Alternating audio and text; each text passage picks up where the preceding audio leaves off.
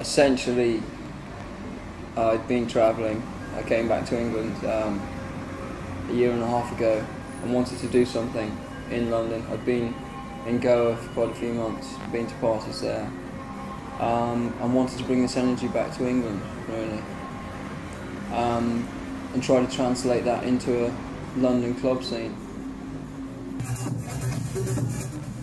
The energy there is to do with lots of people dancing on a beach where nobody has to go to work. They're travelling, completely cross-cultured.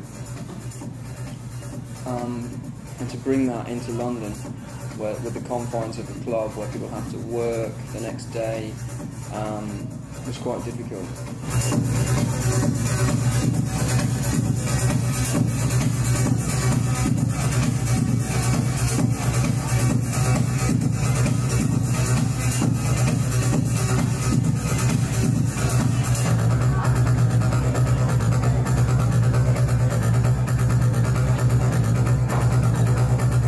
Why did you come here tonight? Because I have many nice friends here, and yeah, it's a nice scene happening now.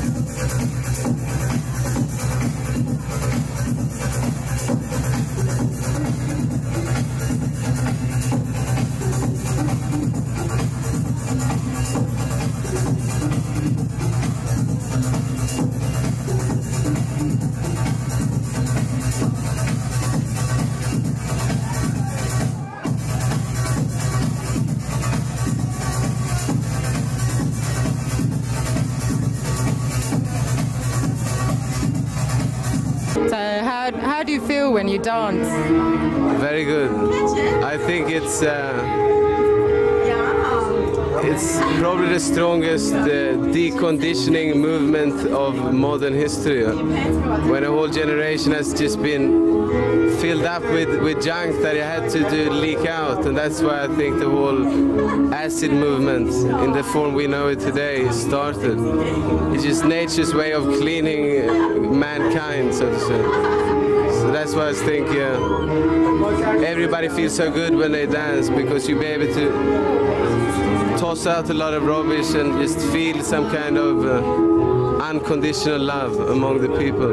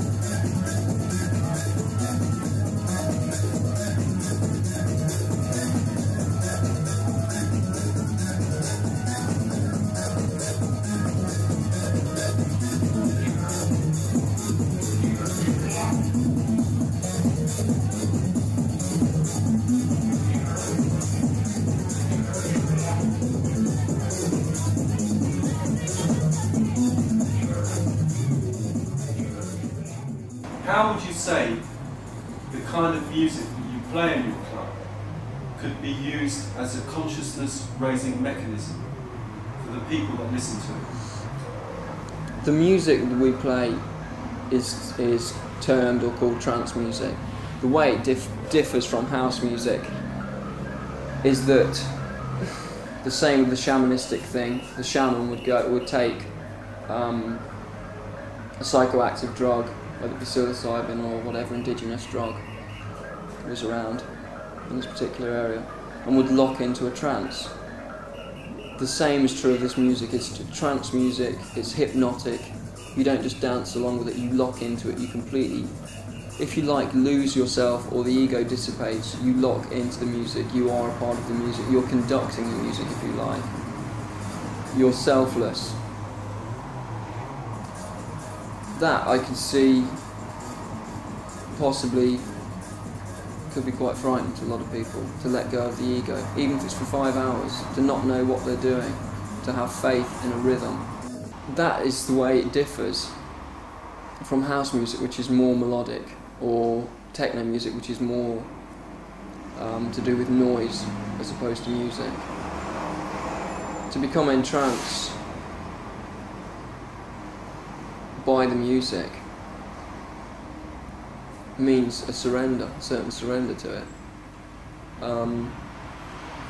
You know, we surrender every day to advertising, we surrender every day to the colour of clothes that we wear, to the way we smile, think, breathe, to the pollution that's in the air. We surrender to that, so why not surrender to trance music?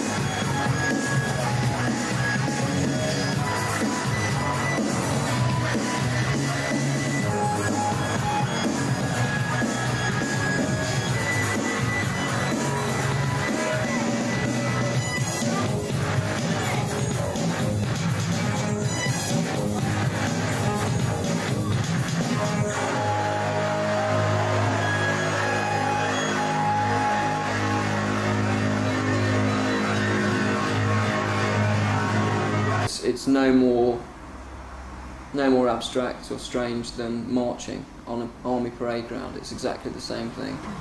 A soldier will march and march and march, and he'll feel extreme pain, and he'll go through that pain and keep on marching to the point where it becomes automatism. It's exactly the same principle. He will just go and go and go, and the march is inside him then. He's not marching any longer. You know, the two things are one. Okay, what's your name? Louisa. And what are you doing here tonight? Having a good time, really. Catching up with friends and seeing everyone. Have you been coming here often? No, I haven't actually. I've been away, but this is the second time I've been, and it's good. I really enjoy it.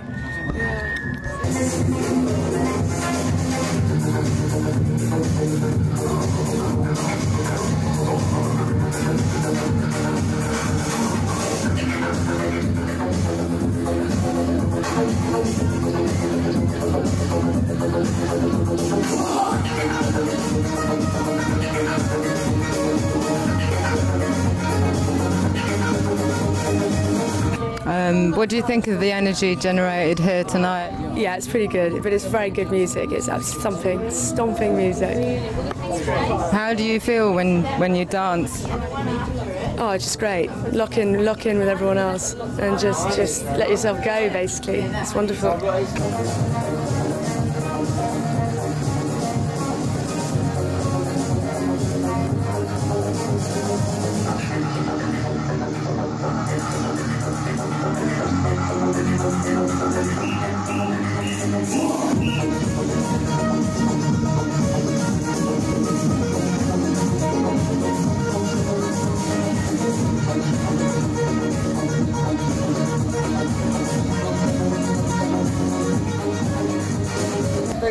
you find you get to know people better through dancing than through talking? Well, you get to know them on a completely different level, really. You know, it's on a like a dancing buzz, and you completely lock into them. But it's sort of like it's a totally different way from if you're sitting talking to them. Some people you can like dance with and know them on that level, but you never say a word to them. You just see them night after night. Say if you're in India or something.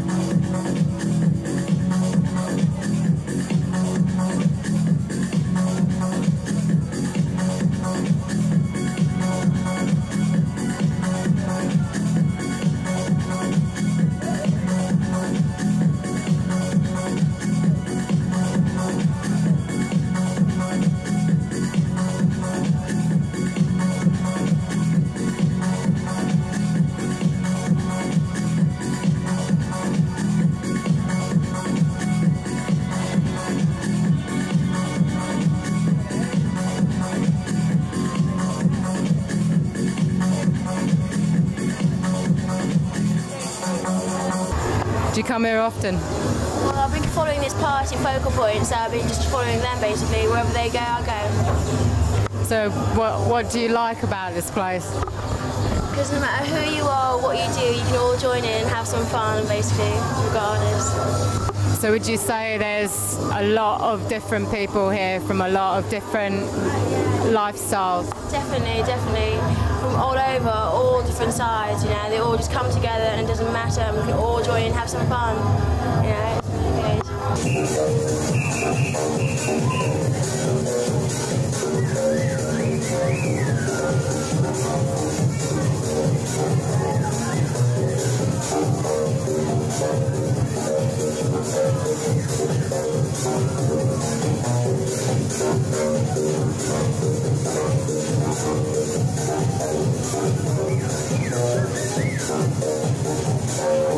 So what are you trying to do with your club? What's the whole emphasis on with regard to society, with regard to the people that come there, with regard to everything that you're actually trying to do with the music, with the lifestyle, with the whole scene, everything?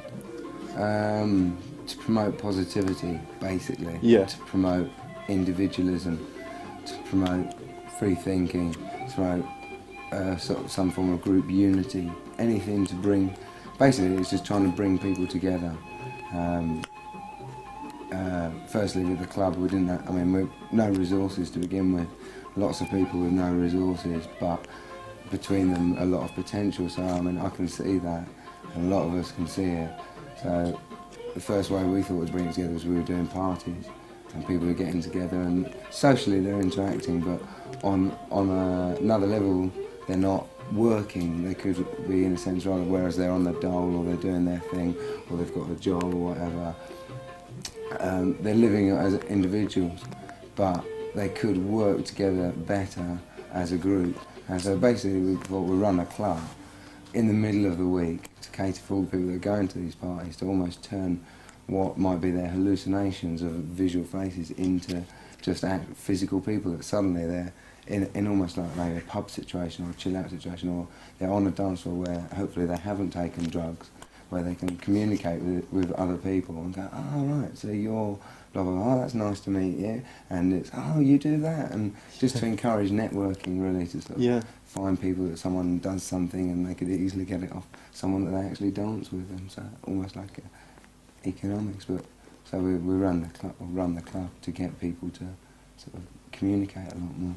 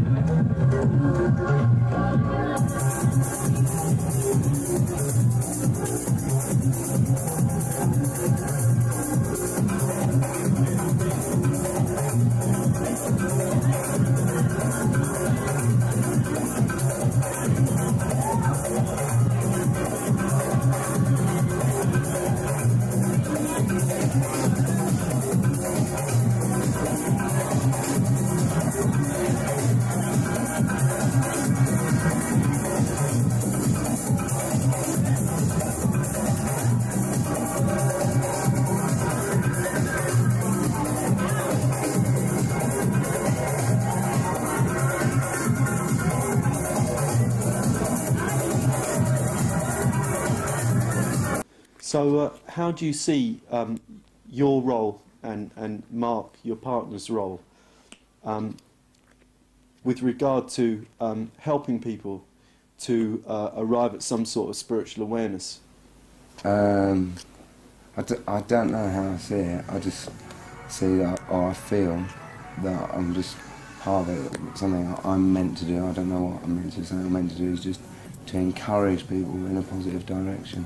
I mean, I don't see that there's a role. It's just almost like essentially a job. To me, I feel like it's a moral obligation. There's nothing else for me to do, but that's just my sort of, my trip or my whatever. But I feel we just have to bring people together and sort of push people on and encourage their positive thoughts and their aspirations and try and bring them together to achieve it, because I think that the sort of things that are floating around in their heads are something quite positive. So if you can speed up the process that they're going to go through, it'll be full on. So I don't think there's any role we have, or I don't feel I have a role. I mean, you could say, oh, I'm a nightclub promoter, but I don't feel I'm not a nightclub promoter. I'm just someone that's organising this for the group. To bring people together. Yeah. It's more just creating a medium.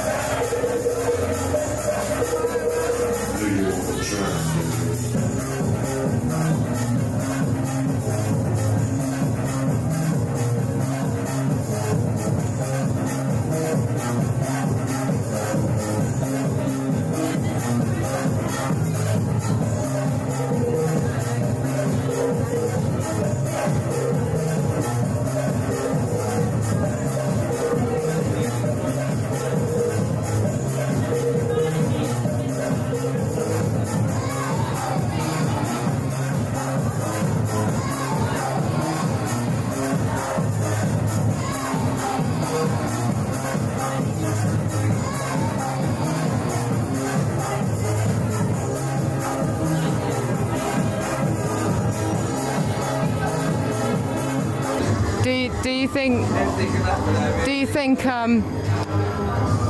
parties like this, clubs like this, are important for our generation today? Any generation. Why? Any generation. Why? Why?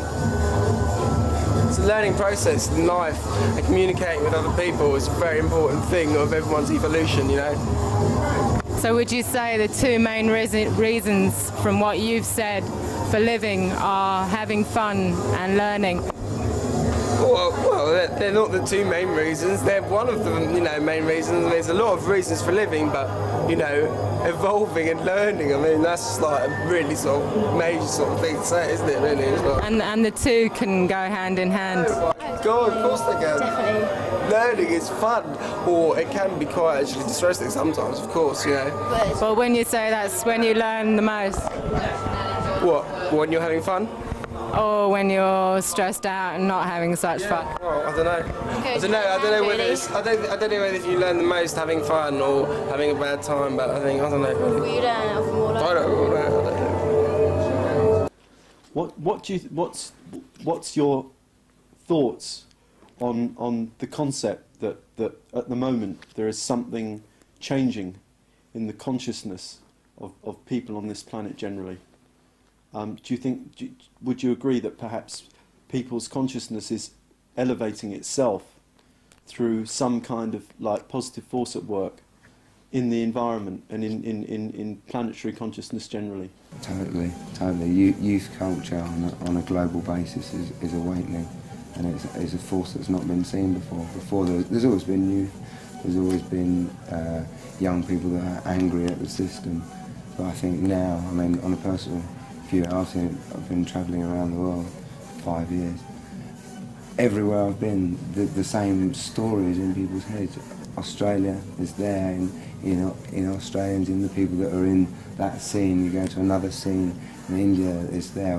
When a lot of it does stem from there. You go to Tokyo, same story, same people. You come back to England, England's like, England's definitely going to be a centre of it. It's like meant to be a heart chakra of the planet. So I feel a lot of people have turned up here and been drawn to here saying, I don't know, it's happening, and it's a bit strange sort of try and relate to them and say, well, what is this it? Is it the same it that I'm talking about that I feel is happening? And I don't know, there's just been a lot of affirmations. I mean, on a personal basis, I seem to have had a lot of affirmations from people saying it's happening. It's something to stare at everywhere you go. People you meet, there is a buzz out. I don't think there's been a buzz like this before. It's unspoken as well, which is it's almost telepathic, or could be said to be telepathic.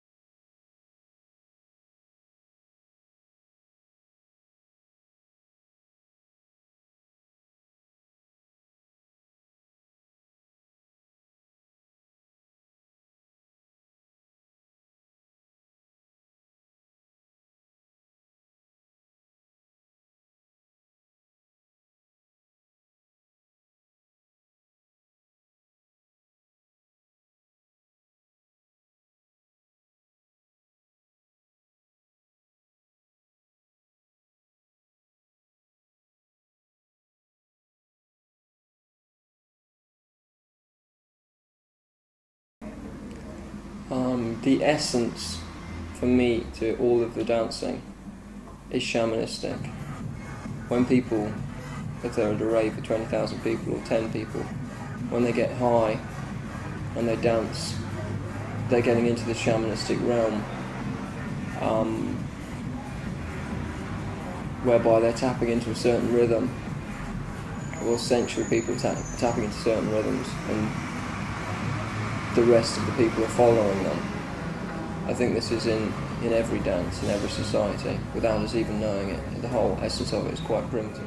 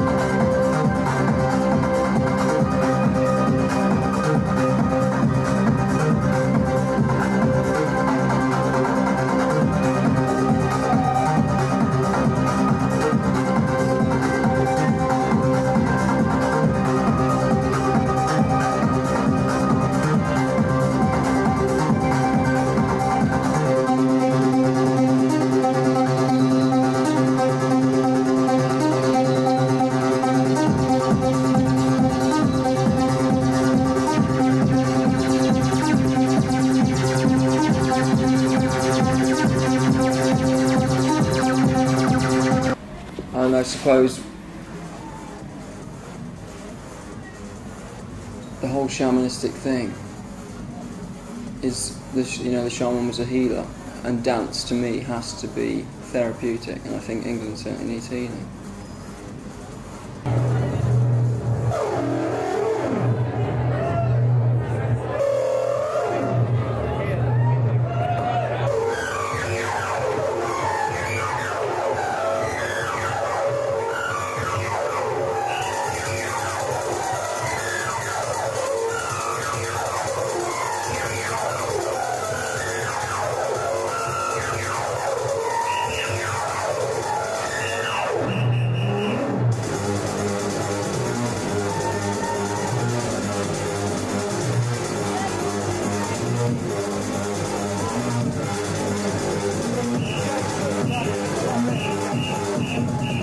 Why are you wearing this on your forehead? What is it? Oh, right. Someone put it there ages ago and I forgot that I had it on.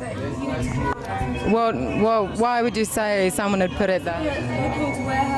Well, because it's like the whole sort of part of India, you know, everyone wears them in India and stuff.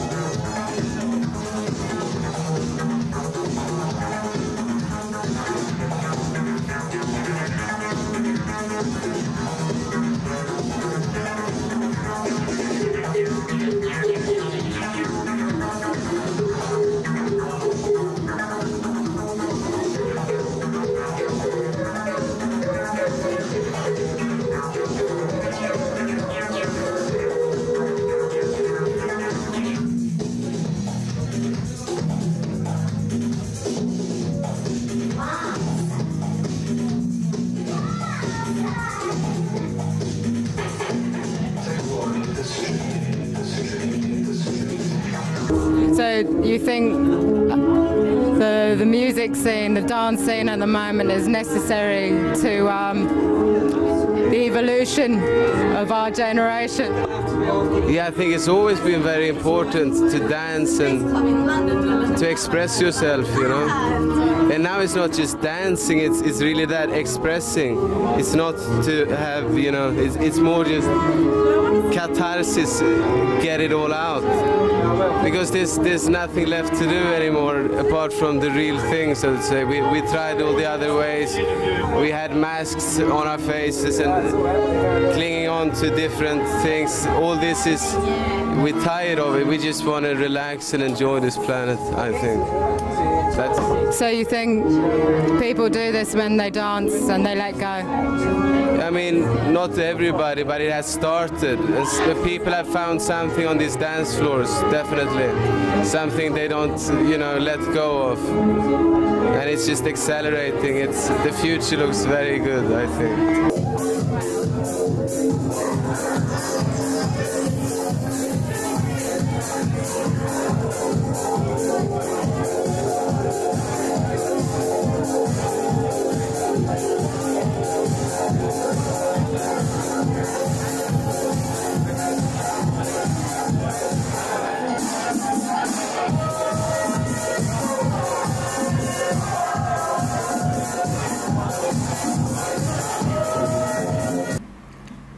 Well, the music will always change. The essence of it, or the fad or the fashion will always change, but the essence of it is music, which is a universal language. And hopefully people will awaken from this narcotic stupor that they've been in for the last few years. I mean, drugs are a catalyst for it, but any society has always had the dance, and I think the dance, in a way, a certain, not organisational factor, but a certain unity has to come out of that. On a personal level, I'm more interested in the shamanistic thing than the actual parties.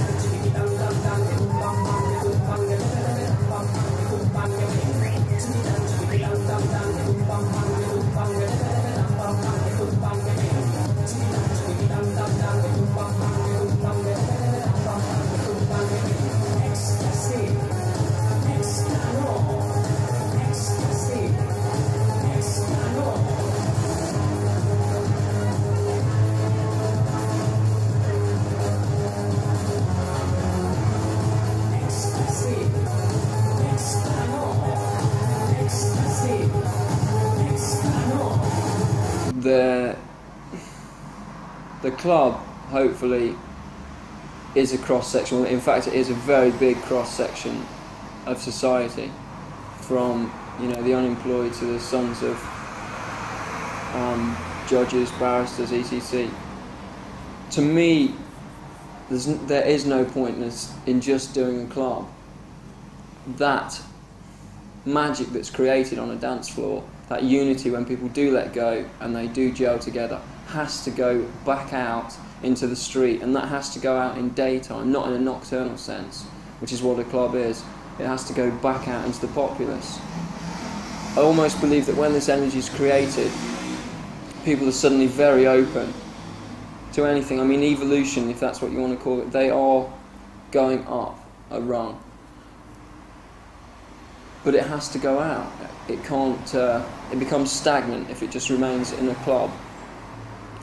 I don't personally believe that people can dance together for hours and hours and not be affected, and not drop the social barriers or the class restrictions that have been imposed on them through indoctrination. But how to retain that is the difficult thing.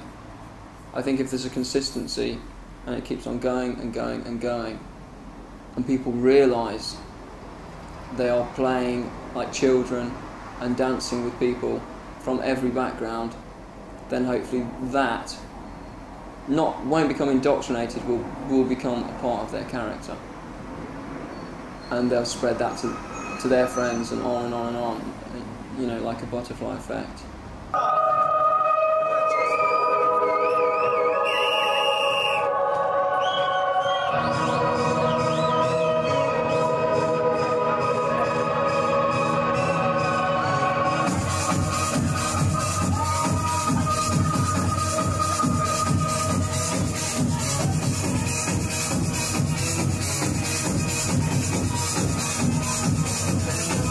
what do you think of the energy generated here tonight? Tonight is not so. I think many people are a bit tired after the whirly gig thing, the shamanarchy in the UK on Sunday, and it's rainy, so not many people come tonight. But it used to be full on. It used to be very good energy.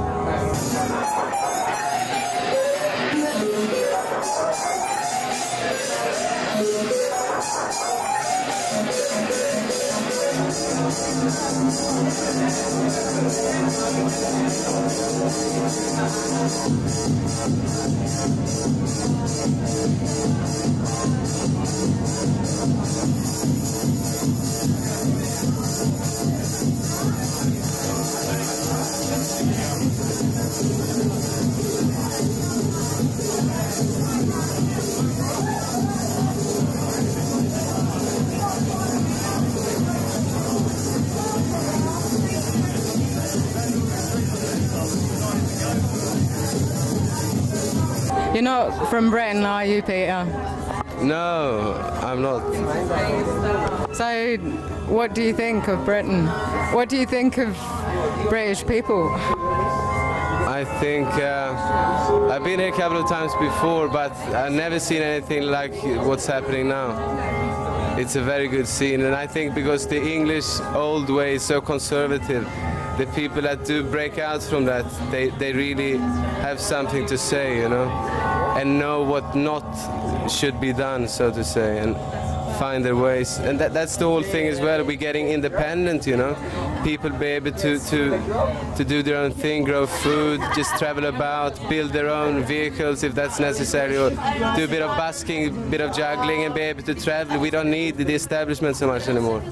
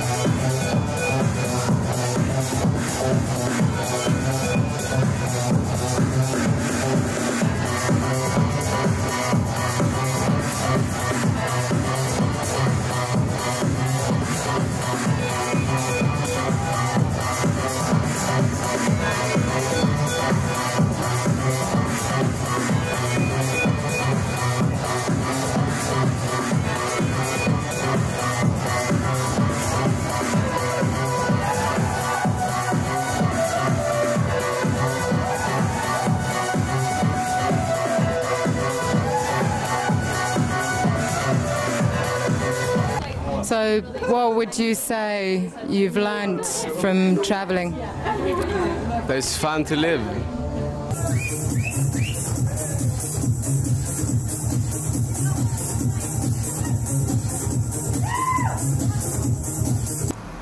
How do you see society evolving ultimately as a result of the influence of Goa culture, club culture, and house culture generally, with the melting pot of ideas, both esoteric, fashion, and sociological, that are being transmuted through the medium of the club scene at the moment? Any club, from a business point of view, will always be judged for its economic value.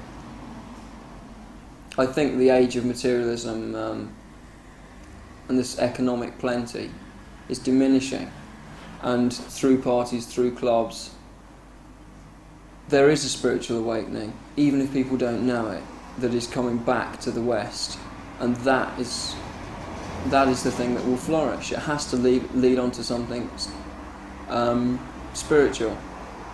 I don't really like the term spirituality, it's bandied around. If people can become centred, that's a start. If they can live their lives in a normal way. I don't mean in a fake way, which constitutes consumerism, living a life that's been sold to them through advertising, which they don't necessarily like or want or can even live up to. Then that's a start. If they can just get back to zero and go from there, they don't necessarily have to be spiritual, but if they can just become centered. Any club is a business. Any, you know, that's obvious. It's in the Western world, but that is not the point of doing it. The point is to turn England on again, and England is the place that it's about to happen. It is happening in England. It's a centre for all sorts of things. It's happening.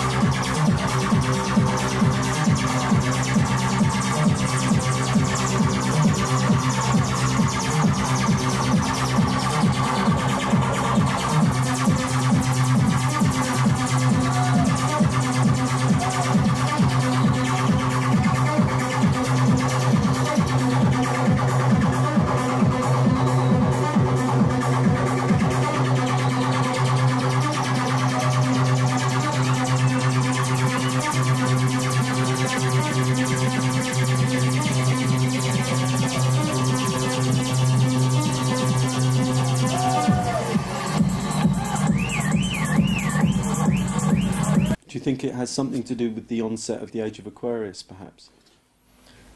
I don't know what you. I mean, those predictions and those times. I mean, I can't believe in things until I see them. I don't think I believe already in what I see anyway, because I do feel, yes, you could call it the Age of Aquarius, but I don't know the Age of Aquarius scenario to talk about it coherently. But I'd say there's definitely an evolution in man's consciousness. They say that man's evolved physically as best we can. We've got 2 arms, we've got hands, fingers, 2 eyes. We work pretty well physically, so the next step is of evolution is mental, and evolution does happen very fast, mental evolution.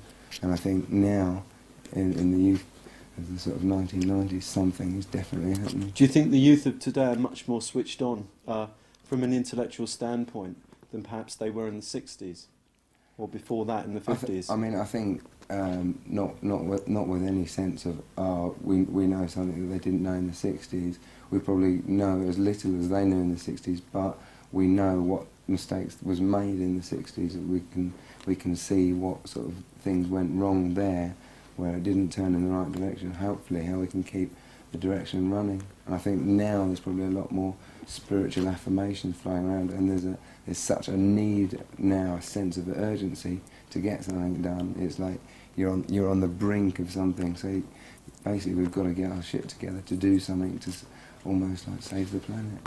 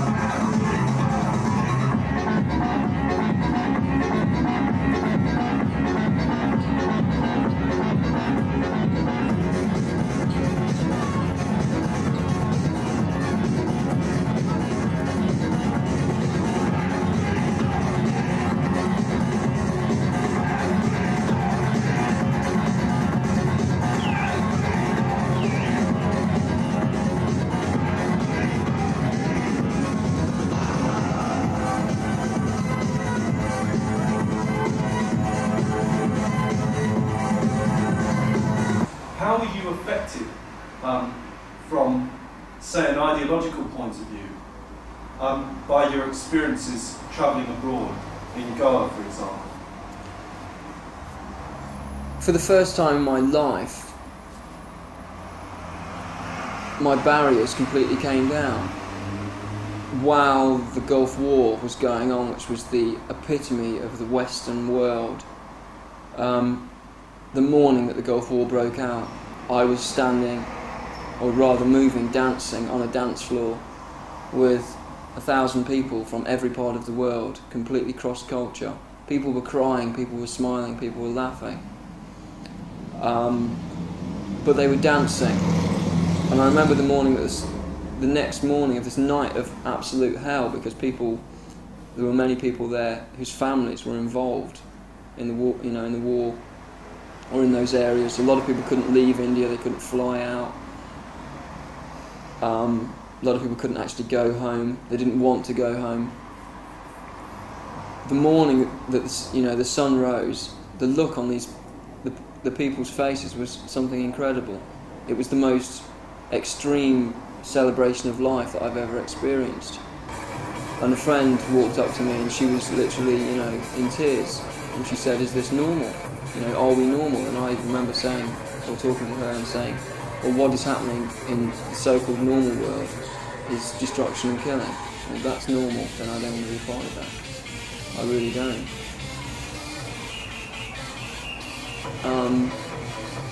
I don't think we really know how to celebrate life anymore. I think people are they're relearning the essence of how to celebrate life. We're so programmed with death that when life slaps us, or love slaps us in the face, we don't necessarily even realise, we don't recognise it. It's that powerful, it's that abstract from our everyday consciousness. I think maybe 5-6 years down the line, the people that have partied, the people that have danced, will suddenly realise what effect it's had on them. But now, most of these people are probably so immersed in what they're doing, and hopefully they won't get lost in the labyrinth of it. But as I said, a few years down the line, bingo, they'll know. They'll be there.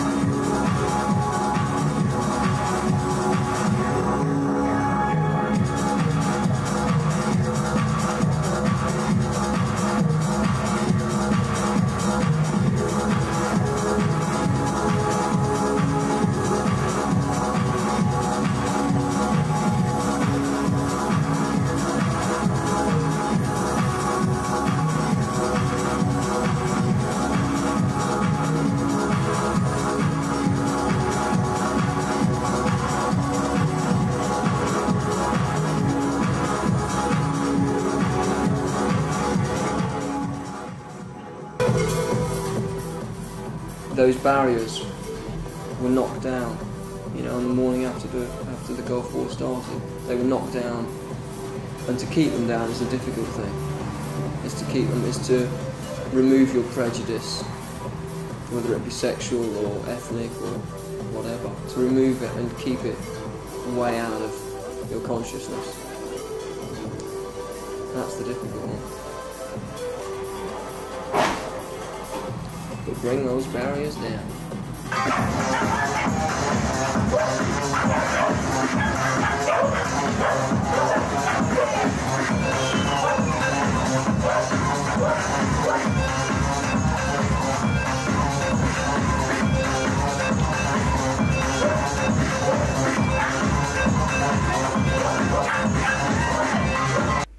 So if you're sound and you're into sound, watch this space.